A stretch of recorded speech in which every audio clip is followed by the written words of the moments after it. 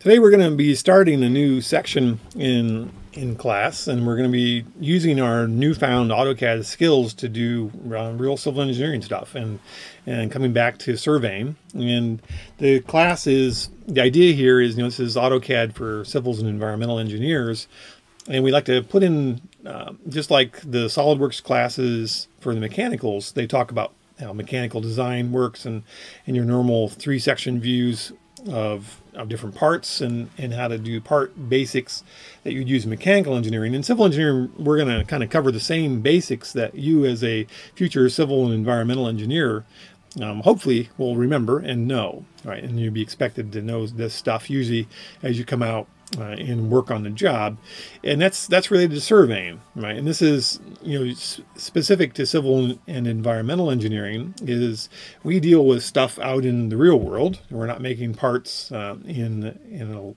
office or a factory. We're making things that exist out on the ground in the real world, and the way we relate all that to each other is we use surveying, right, for that. And we don't have a surveying class at Valpo right now, but you should still understand the basics, because you're going to have to deal with surveyors in whatever job, both fields. You're definitely going to have surveys coming in. You're going to have to work off those surveys and understand the terminology for that, let alone be able to plot things in AutoCAD and draw things based off of surveys. And that's really what today's in-class and homework is going to be focused on, is how to do this stuff in the taking off of real surveys that come in. And so the examples we're using are survey plats and descriptions, property descriptions. And really every project we do starts with a property description. Someone went out and surveyed it and told you, here's your boundary lines, and then you have to do your stuff, whatever your project you're working on, within those boundaries, right? Whether it's a building or a road or environmental remediation or a Superfund site or something, they've all somewhere have a plat, which is what we call the survey for the property, a plat, P-L-A-T. We have a plat which is showing this is your property, and you have to make all your stuff fit inside that, because that's all you own, is where those boundaries are. And it's not at all uncommon that the start of the project, someone has to draw all this in, take that plat that came from the surveyor and draw it all in, and make sure that your base drawings have the right boundaries to get started. That's why surveying matters. So that's why we have this lecture today. All right, this is unusual to have a lecture session in AutoCAD. Usually it's pretty hands-on, right? But this is more than just hands-on, because this is kind of the weird stuff. We got some weird stuff coming up today, all right? So for that, so we're going to go over these surveying basics so you understand what it is it's telling you as we go through, and that's what we're on about today. Moving forward, so surveying basics. There's we have a system we call meets and bounds, which is go so far to this thing and then turn and do another angle, and then go so far in another direction till you get to this point, and then go so far there and turn and do another point. They call that a meet and bounds description, and it's like, that's how you would describe a boundary area. Now in the old days, they would say go to a rock and then go 5 degrees off off due north until you come to an oak tree, and then turn right and go so far. In the 1700s, that was great, early 1700s maybe, because things were pretty new then, and that's I know where that rock is and I know where that tree is. That's fine, right? Well, 100 years later, no one knows where that rock is. Nobody knows where that tree is. That tree's long gone. It's been chopped down and used for firewood back in the colonial days, or maybe you built your cabin out of it, right? That stuff is gone. And they would say, across this pasture and until you get to the oak tree. Well, things grow up, right? Maybe that pasture's gone. Maybe it's a field now. Maybe there's now a whole no one farmed it for a while, so that's just a whole bunch of trees, and there's 14 oak trees now. No one knows which one, right? That wasn't a very good surveying system, right, for that. So our founding fathers, including George Washington, who was a surveyor, they decided to do a better job, right? And as we expanded, as the country settlers, European settlers, I should say, moved west, they came up with a way to parcel off property and sell it, right? You've heard the term as busy as a land office or something, right? These land offices used to be set up in a new region, in a new territory, and people could come in and they could buy pieces of property from the government. The government had bought the property and or stole it, whichever way some of both from the Native Americans. They would pay something for it, but not what it was worth, right? Or just take it. And once the government owned the property, then they would sell it. And that's actually how we paid off the original debt of the United States, is by selling property. And so that's we had a zero debt for a while back in the 1800s because we'd sold so much property. And settlers, European settlers, could come out, move west with their wagons and whatever, and buy pieces of property. And this, we're going to get into that, but that is our entire public land survey system was based on how to parcel off land and have a very clear description of it that everyone will understand and that you can go back and recreate it, right? So instead of going from the rock over to the tree and down to the creek and then follow the creek over for 400 feet, we now say you're going to go to Township 47 North, Range 14 East, and you're going to start at the southwest corner of that section, and you're going to go 1,000 feet, blah, blah, blah, blah, blah. Right. And a big job in the late 1700s and early 1800s was teams of surveyors going out and setting all of these points, making a grid across the entire western U.S., starting from the boundaries of the original colonies and going west. That is still in place, and all those corner sections can still be found. And property descriptions written in 1880 in northern Indiana, we can still follow exactly where that property description is and find that exact spot. Right? I mean, literally down to ½ an inch off, maybe, which is pretty awesome, right? And we have really good surveying equipment now. They didn't have that great a survey equipment then, but it was still pretty darn good. It's pretty impressive how well it all worked. Right. And again, we're still using the exact same corners that they set in the late 1800s as they came through Indiana. So this portion of Indiana, 1850s, 1860s is when all these surveys were getting done. Right. And remember, it was pretty wooded back then. This is a rough job for that. And we still use this. Even Alaska now has, a system like this in place. So that's the overview. And we start off with this meets and bounds things. And we have a description of an angle called a bearing. And a bearing is, if we started here, let's say we're at this point right here, a bearing says, go this direction. This is your bearing, right? Maybe you've heard that term in a ship, what's your bearing? Or an airplane, what's your bearing?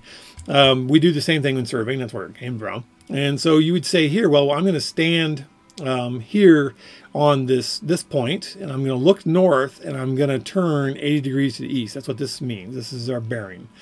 We're going to be at a point, and we're going to go from due north. We're going to go 80 degrees to the east, and then we're going to travel this far, 152 feet. Right, and that's how we describe these bearings. First it's an angle, and then it's how far do you go to this next point. And then we're going to do that from there to this point. And then we're going to do it from there to this point, and then back easy to this.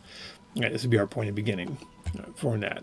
This permanent reference mark is usually a section corner. We're going to get into that before. This would be like the parcel you want to sell to somebody. So you had a surveyor come out, and he has described it this way. And he will make a plat of that, which is a drawing, which is what we were learning how to do today in class for that. So these angles we call bearings, and they're all referenced off of the cardinal directions.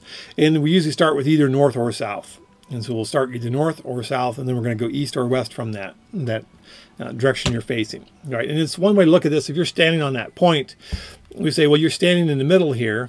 Right, and so that first letter in the bearing, this N or S, is which direction should you face? You're going to face either north or you're going to face south. All right, from that point. All right, face north, and now walk 4 degrees to the east off of that north line. All right, and that's this bearing here. Or you're facing north now, turn 60 degrees to the east, and then walk this direction. All right, there's our bearing. North, go 80 degrees east, right? You can see that. North 90 degrees east is due east. We don't say that. No, we rarely say that in the surveys. We say north 90 degrees east or south 90 degrees east. Either one for that. So you can see that's where we're referencing it all from there. Right? A little crazy. And so, it'll come up. Well, what's the angle between these two? All right, and that's something in surveying you're going to have to figure out and measure that. And yeah, it's a little crazy because you're measuring this one off the south line, you're measuring this one off the north line. You can't just add or subtract those two numbers from each other to find the angle between them. It doesn't work that way. So I'll leave that to you to think about how to measure that that angle. But that's how we do bearings. And the idea is, if you started at a point, you could follow these bearings. And it's like instructions. Okay, stand here. Actually, stand here. Look south. Now turn yourself 45 degrees to the east. Now walk this direction for so many feet. You get to the next point. Let's flip back to this one. You get to this next point, and now you're going to stand here. You're going to look south, and you're going to turn 15 degrees to the west and walk 160 feet. And you come down here. Okay, now you stand here, look south, and now turn 85 degrees to the west and walk 151 feet. You come over here, right? You could retrace these steps in the field, and surveyors really do that.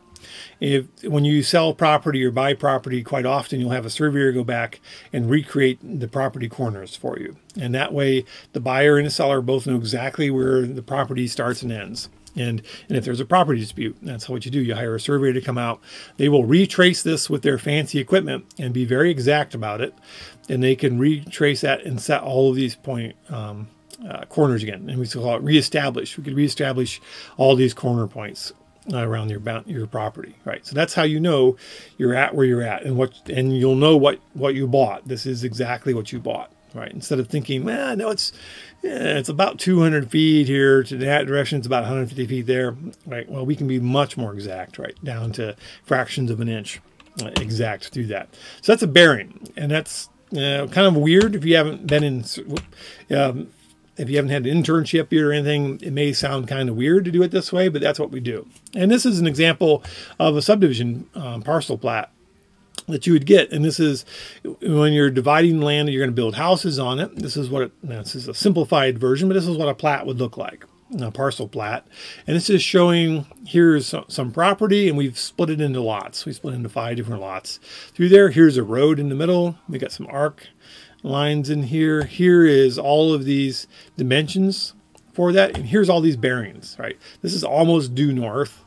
This is almost due east for that, all right? You're 1 second off. Second is a pretty small unit of measurement. It's very hard to measure that accuracy, right, for that.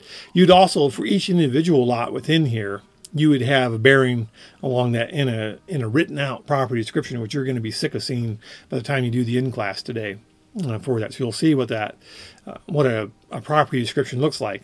And to be able to recreate that property description physically in space, physically meaning in AutoCAD even, is really helpful as an engineer in our field. For that. And usually we start somewhere. We start at some corner. We start at a section corner. I'm going to tell you what section corners are here in a second. We'll start at some section corner, and then you move up to the area of interest, and then you have a point of beginning, and then you start describing your point of beginning around from that. All right, so that's how we do it. Once you have these lots described in a properly platted and approved plat for a survey, you can record these at your county office. The county recorder, that's their job, is they record documents. They can record this parcel plat. And from then on, when you sell or buy property, you just say, hey, I'm in, I don't know, Painted Hills. I'm in, plat book block 31. I am in Painted Hills tract, and I am lot 2. And you don't have to write the entire survey description of lot 2. All you have to say is I'm in Painted Hills tract lot 2.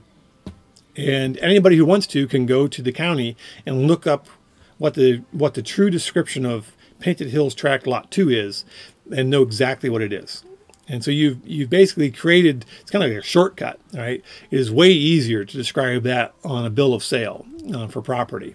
Okay, it's lot 2. I'm in Painted Hills tract lot 2. And down here it tells you where to find it, right? It's in map book 192, page 23 of this county in whatever state. And anyone can go there, and it's all online now. Anybody can go there and look it up and see what the exact survey was for that. But it's like a shorthand. It's just say, hey, lot 2 in Painted Hills tract. Bam, you got it.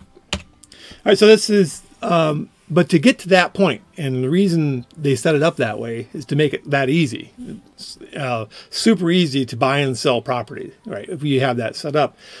To do that, they started this public land survey system. And you can see here's a map of where they used the public land survey system. Right? The original colonies were not part of this because it was before they had this idea, before they came up with this plan. I don't know who came up with this, but somebody did back again when they were moving west. European settlers were moving west. They were setting all these tracks up, and for that. And you can see Ohio, apparently they were testing out some different systems, right? Not real, not real, I guess, standardized across that. They have some different systems within it, right? But this was set up in 1785, right? Right, very new. And I wasn't kidding.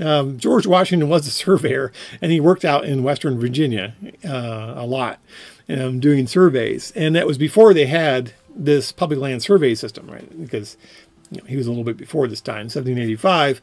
They were still doing the old meets and bounds systems, but surveying was important, and describing people's land so you can buy and sell them and have trade. Was important. It was after then, the U.S. obviously became independent, and they had bought the Louisiana Purchase at that point from the French, who probably didn't really own it either. But anyway, we had these new territories, and so they were like, well, how do we set this up that we could sell these? Because we want settlers to move west. That's our manifest destiny. I think that's the history term for it. And so we send surveyors out. Surveyors go first. They parcel out everything into pieces, and then we can sell those off at a land office. And each territory had their own land office, and it would move as you sold all the property, it would move west. All right, forward there. Here's Indiana. You can see we've got our principal meridian and a baseline. For that, everything is measured off of that principal meridian and the baseline. I'll get into that in a second. We've got one little weird region in Indiana. It's off to the side, and one more piece over here by Vincennes, which was an original. There was a fort down here before this time. During the Revolutionary War, we had a fort on the Wabash. Probably even before that, was for fur traders, and so it's got a little different survey around it. All right, for that. So, sorry, diverging into into history. Sorry. All right, so in Indiana, we've got a principal meridian. Meridian just means it's the north-south line. And then we've got a baseline, which is the east-west line. And here's our origin, right? So if you've got Euclidean coordinates, you've got an origin point, 0, 0. This is for the survey of the entire state of Indiana. Here's our origin point. Why'd they pick that? I don't know. It was handy, right? Remember, Indiana was settled off the Ohio River, so settlers were moving up from this direction, right? Clark, famous guy in Indiana history, he had a grant down here. Probably near Corydon, and what was the original state capital down in this section, because that was the first part of the Indiana that was settled. Right. Vincennes, again, had its own little survey section because it was right along where that fort was also. So this had early settlers in it as well. Right. So but mostly all these townships, and that's what the smaller pieces we break Indiana into is called a township. And you think, oh, well, I live in a township. I live in, I live in Central Township, or I live in Concord Township, or something like that. Right? That's not the same. It can be, but there's a survey township term, which is just used by surveyors. And it may or may not line up with a named township, which is a civil township or a jurisdictional township for that. This is how they did it, right? And very original. I guess, surveyors and engineers were so original, everyone says, right? The whole thing is just based on, let's just make a grid mile by a mile wide. Bam. So that's what they did. We'll just make everything mile by a mile wide, and then we're going to split it into little sections. And we're going to subdivide it and subdivide it and subdivide it from there. But we're just going to lay out a straight up square grid across the entire country. Right? So think about it, though. A square grid, right? If you're going to do a mile by a mile on each side across, back it up here, this entire country, right? What could go wrong with that? Well, the curvature of the Earth. The curvature of the Earth could definitely go wrong with that. You can't make an exactly square mile by mile section when, look at your lines of, is this longitude or latitude? Longitude. Lines of longitude here. They're getting closer together. And so things converge as you go to the north and to the south, right? And they're the widest apart, these lines, at the equator. So that's the problem. We're trying to map an exactly rectangular grid onto a spherical body, right? It's not going to quite work. And you can see the way they took that into account. I mean, these guys are smart. The way they took that into account is they just adjust this after every township. They'll adjust it a little bit, and it's offset just a little bit. And you'll see it's offset a little bit here. Again, that's how they adjust for that spherical difference between this rectangular grid we're trying to build on a spherical body, right? And so this is the setup. And if you're from the countryside and out in, especially Indiana, Illinois, in the countryside, every now and then you'll see a county road, which usually follow these lines. It just jogs over for no apparent reason, right? The intersection is offset from itself to the north and south. And like, well, why didn't they line that up? Well, they didn't, because they're following these old section lines. And that's exactly what they did with the original roads. Followed these section lines. And that's where you can still see them mostly, is in these county roads out in the countryside. They're following these old section lines. But this is what we did. So they divided this up. It's a mile by a mile square. So each one of these is a mile by mile square for that. And then these mile by mile squares are set into a township, which is this bigger region for this. And then the next region up, it goes from there, right? And so forth and so forth. So those are our townships, and we'll get into a little more through that. Now, these are survey townships. They're not the political township, right? Because when people settled, they knew this was a survey township because that's what it says on their deed. They often made their political townships to be exactly right on top of the surveyed townships, but not necessarily. A lot of them don't match, about half and half, I'd say, do that. Within one of these sections, this is a surveyed township. It is it's broken into 36 sections, 6 miles wide by 6 miles tall. Each section is a mile by mile. Right? That's that mile by mile thing. All right, through there. And I always wondered, now if we ever convert to metric, do we have to go back and change all of our surveys to kilometer by kilometer? No, I'm pretty sure we don't. That would really screw things up, right? But anyway, so it seemed like a really good system at the time in 1785. We're going to go mile by mile, and each section is a mile by mile. 6 sections across by 6 sections tall is one township. So there's 36 sections in every township. I don't know why. We started numbering them in the top right corner, and then we moved left. Then we zagged down. We moved back to the right. We zigzagged down, and it zigzags like this, right? It's a little bit infuriating in your job that they did it that way. Sometimes I think it's infuriating because you're in this one, you're in section 14, and you're like, oh, I'm going to the north. Oh, it's 11. What? Then you have to pull this map out. And, okay, that's how they remembered. Okay, I got it now. Well, it's all in GIS now, so it's easier to find. But it used to always be kind of infuriating. Well, if I'm in section 22, okay, I know which ones are to the left and right of me. But what's north and south of me? Okay, that's weird. But if you're over here on the edge, it's even weirder. And then you got a section for a different township over here. Right? It's just nutty. Just remember it zigzags from the top right corner. That's the important point here. You're going to zigzag numbering from the top right. You're saying to yourself, will I ever need to know the section number? Yeah, I'm going to show you in a minute here. You're definitely going to need to know the section number on stuff. In our field, you will need to know it. So section numbers. So this is now, we're zooming in, right? We started out here. Here's a township. Here's an individual section. Here's the little section numbers inside of it, 36. All right, zoom in. Now I'm into that one township. Here's an individual section. Here's the little section numbers in it. Got it. We're zooming in even further. This is a single section now within that. And now they describe everything by quarters. And it just made it easy, right? So mile by mile.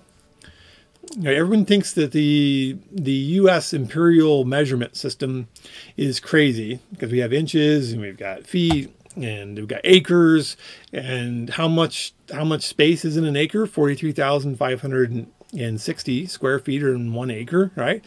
Geez, that sounds like a weird number. Where'd you come up with that? Well, you can kind of see if it's a mile by mile. How long is a mile? 5,280 feet. So if you got a mile by a mile, if you break it into a quarter, that gives you 160 acres. If you break that into a quarter, that gives you 40 acres. If you break that into a quarter, that gives you 10 acres. This is what they were selling property in. They were selling it in 40 and 10 acre increments.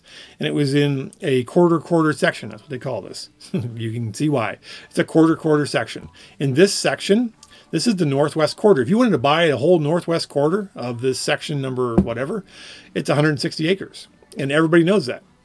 All right. So when you were selling this property off in the 1800s here in northern Indiana, you could go into the land office and say, I'd like to buy a quarter section because I need 160 acres. Well, not many people bought that much. 40 acres was more than normal for that. If you wanted to get a farm going, and that would be considered a lot of acreage, you know, because you're plowing with a mule, right? So this is considered a lot of acreage. You're in a quarter section, and it's exactly 40 acres. And it's a nice round number. Everyone liked it. Well, I think everybody liked it. 10 acres, right? A quarter section is 10 acres. A quarter section is 10 acres, right? And you can see you can do halves of quarter sections, and you're going to be so sick of this by the end of today, right? For that, and this is exactly how we describe it. Still on surveys, is you're in section number 14 in the east half of the northeast quarter of section 14. That's this 80 acres. Right. And then it's exactly how we describe it still on surveys. All right. Seems a little weird. All right. It's blast from the past, but that's still the way it is. Well, we can't change it now. It's too late. Not without a lot of work for that. Here's a little blow up again of this. All right. So this is one section. If you did the north half of the section, remember a section is 640 acres, you get 320 acres, right? We used to measure everything in chains and rods. Oh my gosh, I'm glad we don't do that anymore, right? But it was an even number, and these guys are out in the woods, you know, literally for months at a time by themselves. They're hunting to feed themselves as they survey all this out. They've got a chain. You literally have a chain, and they'll measure it out 80 chains across. There it is. That's 1 mile. And then 80 chains down, that's another mile, and so forth, through woods and all that. So they didn't have a fancy tape measure, didn't have lasers, which is what we use now to measure distance out there. We don't have GPS. That came much later. That was in didn't get really useful until the 1990s, right? For that, but they've got literally a chain made out of steel, and they would measure this off in chains. And then they had a smaller unit called a rod, and they would measure smaller sections in rods for that. And that's their survey equipment. They had a transit and a bunch of axes and machetes to get through the woods, and some chains. And that's how they measured all this out and set the section corners for that. All right, so that's a little more history. I'm boring you. Let's move on.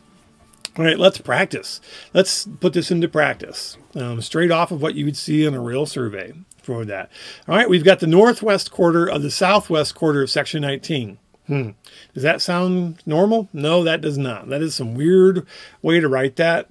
We're going to work through it. But that is exactly how it is on these surveys. You're in the northwest quarter of the southwest quarter of section 19. Right? It's like backwards. It's almost backwards. Right? And I mean, that's just the way English language is, right? It's the green shoe, whereas in other Spanish, it would be the shoe green. We start with the adjective and then another adjective on the noun. Right? So we're the northwest quarter of section 19. Or is it? No, maybe it's not an adjective. I don't remember. All right, not an English major. Okay, so but it's a little backwards. You actually almost want to start from the back end and work your way back to the left through these sentences. Section 19, southwest quarter, then go to the northwest quarter. Oh, let's look at a picture. All right, section 19, here's section 19. Go to the southwest quarter, that's where I'm at. And then next, northwest quarter of the southwest quarter. I'm here. That's what that described. And that is 40 acres. All right, boom. This is 640. Here's 40. All right, we've got it. Let me go back up and do it again. Southwest quarter, and then the northwest quarter of the southwest quarter of section 19. All right, so again, kind of almost start backwards. Find section 19 first. Find the southwest quarter, then find the northwest quarter. Let's do the next one. South half of the northeast quarter of the northwest quarter of section 19. Section 19, northwest quarter, here, right? Northeast quarter of the northwest quarter is here. It's a quarter section. And we're going to do south half of that. Oh my gosh. All right, it is confusing. Welcome to the world of surveying. All right. The north line of the southeast quarter, the northwest quarter. Yeah, sometimes we describe that. You're going to follow one of these lines, these section lines, and we'll say that. Follow the east line of whatever quarter section. Because this is what you could find in the field, right? When you came out here in the woods as a settler, you could find that line because these points are all actually monumented, meaning there is a monument set in each one of these corners out here in the woods where there's nothing else except wild animals right out here. And you could find those. You could dig those up once the survey had been through. Well, they couldn't sell you the property until the survey had been through. All right, for that, it's for settlers.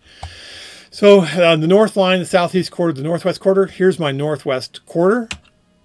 All right, here's the southeast quarter of the northwest quarter, and here's the north line.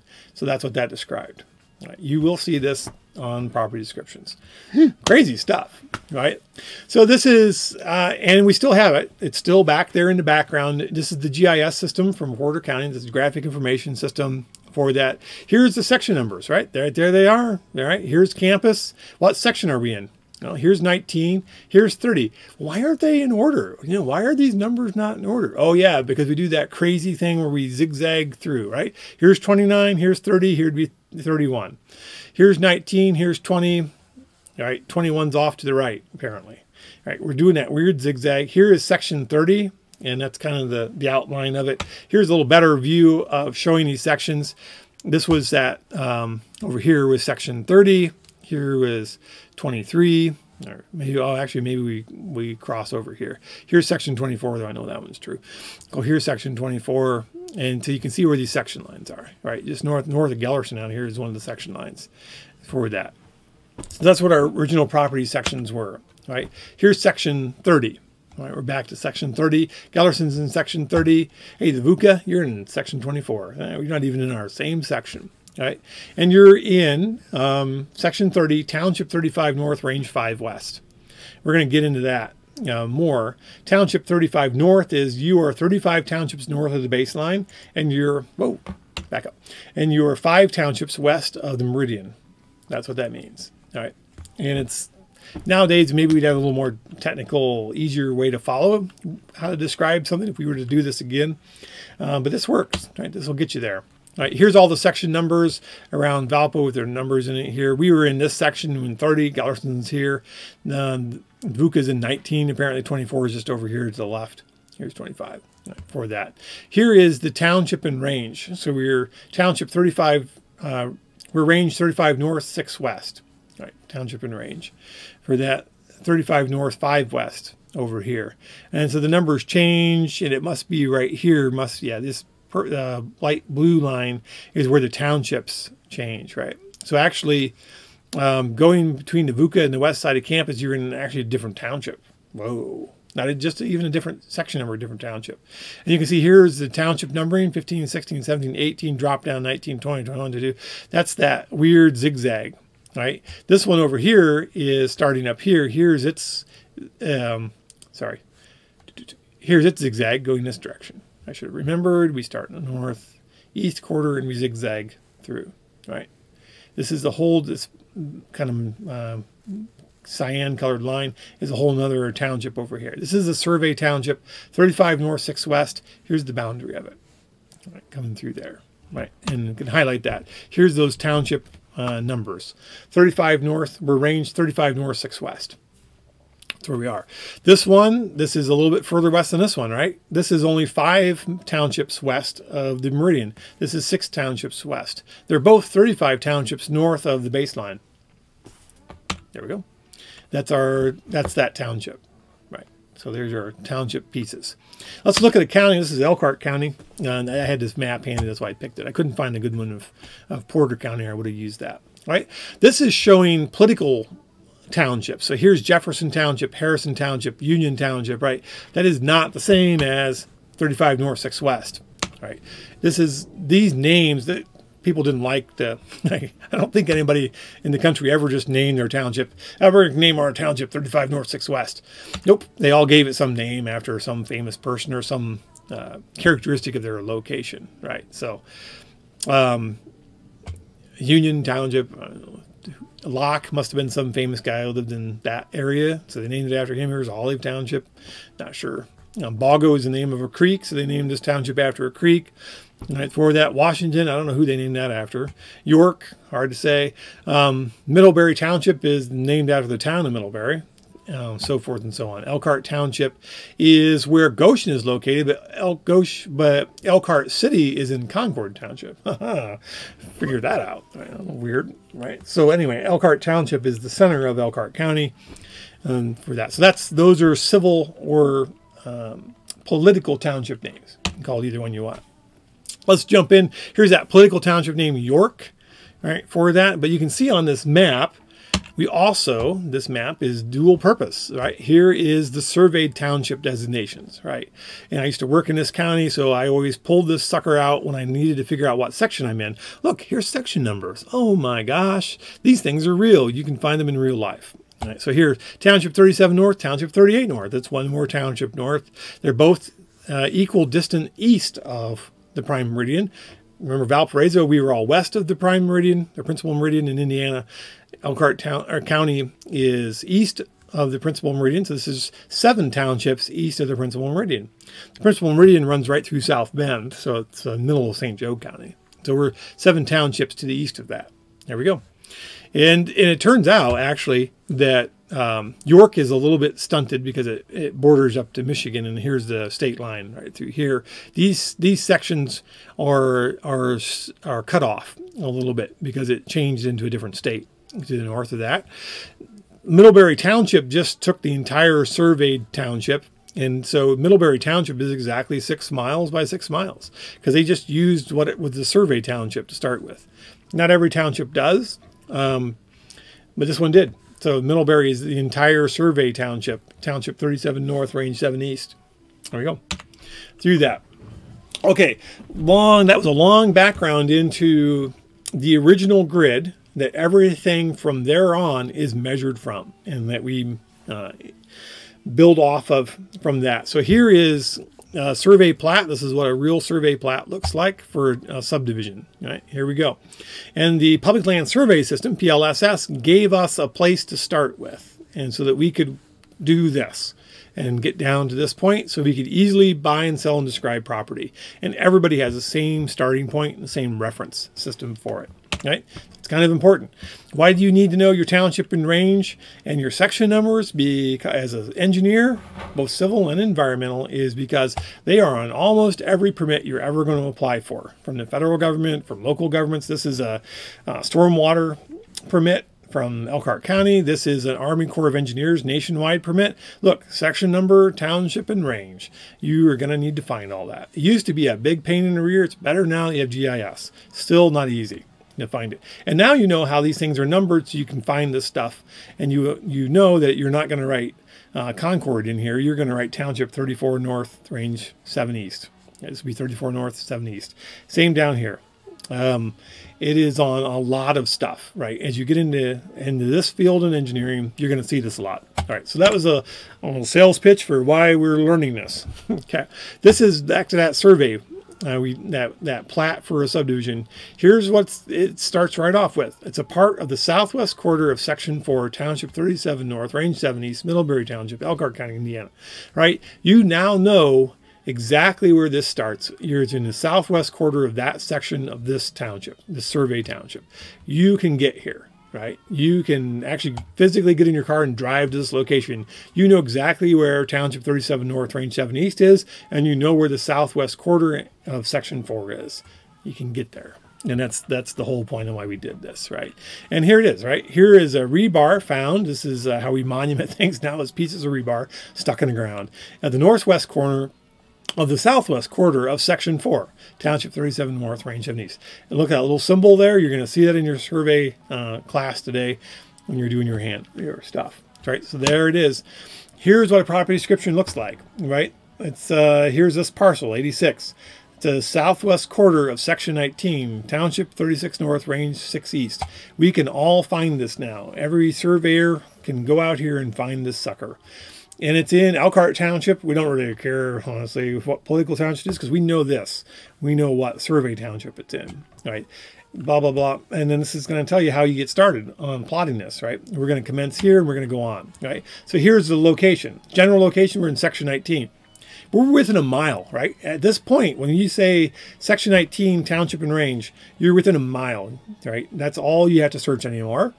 Now it's going to tell you where to begin. We're going to commence at the southwest corner of said quarter section. What quarter section? That one.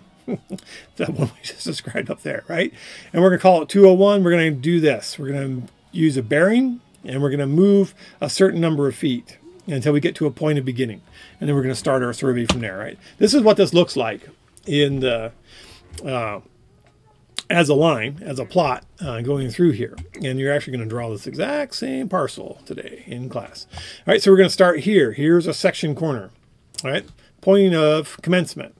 201, southwest corner of section 19, township 36 north, range 6 east in Elkhart County, India. Right there.